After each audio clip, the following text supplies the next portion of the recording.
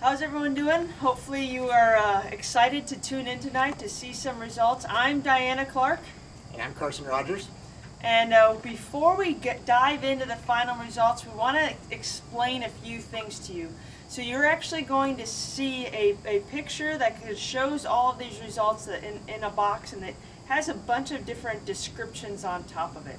So what we're looking at, I'm going to kind of go through just to explain some of this and how we utilized it within our decisions here today. So we have hot carcass weight, that's HCW. That is actually the weight of the animal while it was still on the harvest floor. So its hide, hooves, guts, and head have been removed. We have PYG and APYG. So your PYG is essentially your back fat thickness, that fat thickness that's sitting right along the ribeye. Okay, so the bigger that is, the larger the number, the fatter that animal was, and the smaller number, the skinnier the animal was. Then we also look at our ribeye area, REA. That's actually looking at the size of the ribeye. You want a larger ribeye, more beefy, robust. KPH, that's your kidney, pelvic, and heart fat. So we're just looking to see if the animal had any excessive fat within the carcass itself. And then you have your calculated yield grade. Remember, the lower yield grade is more valuable. You have a better chance of higher yielding products. Your higher yield grade is less valuable. So it goes from yield grade 1 to yield grade 5.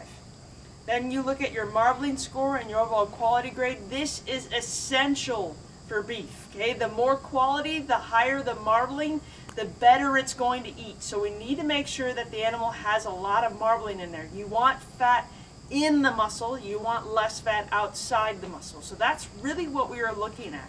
We went through and we looked at every single one of these animals at that ribeye surface and evaluated the carcass to see how much marbling was within that ribeye and to make sure that it still had enough beefy, robust shape and minimum back fat thickness. That would be the ideal animal. So going through those, we came with the following results. You guys are ready? Perfect.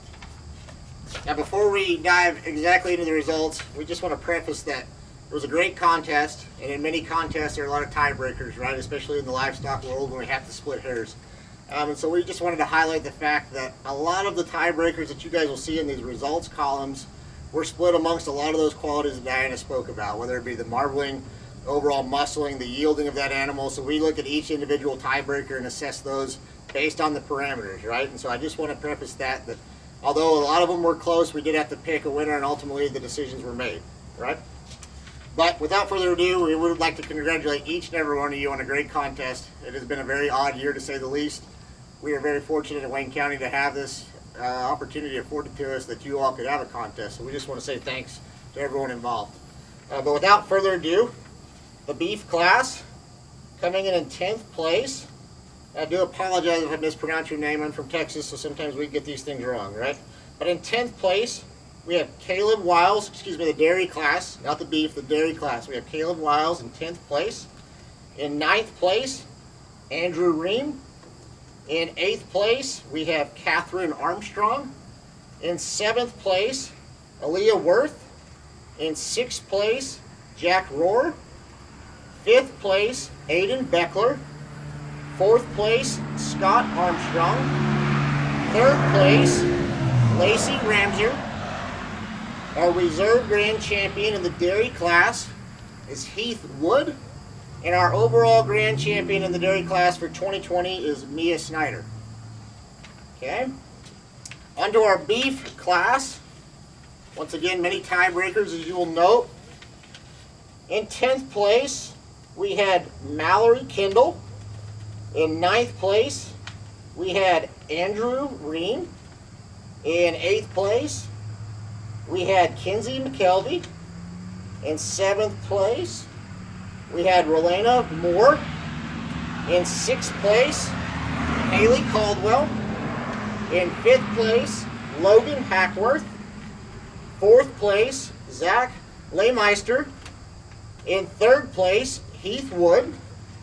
Our 2nd place reserve grand champion, Sarah Armstrong. And our overall grand champion for the beef category of 2020, Olivia Suttle. So with that, we'd like to congratulate all of you on your hard work. This is no easy undertaking, as you all are aware. There's a lot of responsibility to take care of an animal. and we just want to congratulate everyone who participated in both categories. If you guys have any questions, feel free to reach out to either of us via email. So I'm dclark@certifiedangusbeef.com. That's CLARK. And I'm Carson Rogers with crogers@certifiedangusbeef.com. Thanks, Carson and Diana.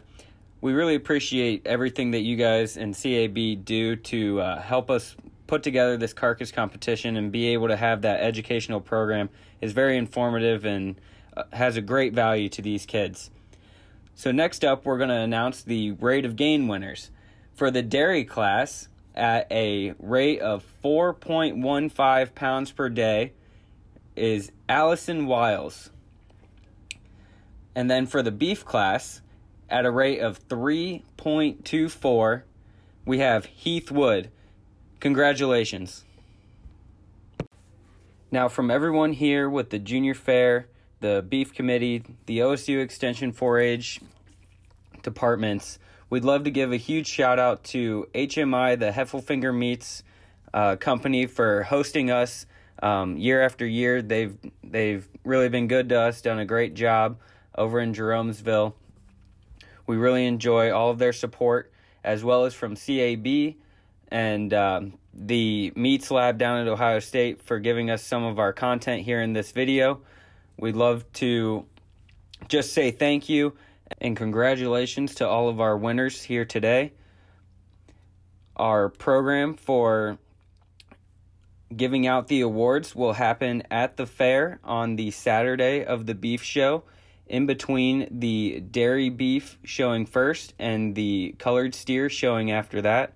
We will do the awards presentation for the carcass class on Saturday. So thanks to everybody for watching, and we'll see you at the fair.